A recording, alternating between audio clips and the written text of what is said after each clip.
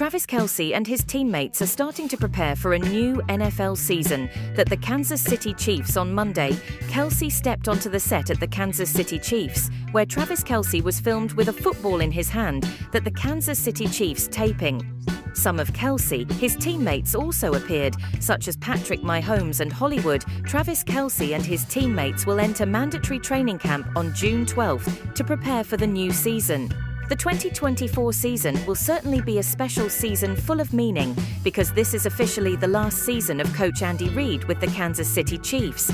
Andy Reid has been the head coach of the Kansas City Chiefs now for 12 seasons after being hired in 2013. With 2024, though, it will mark the last year Reid will coach for the Chiefs.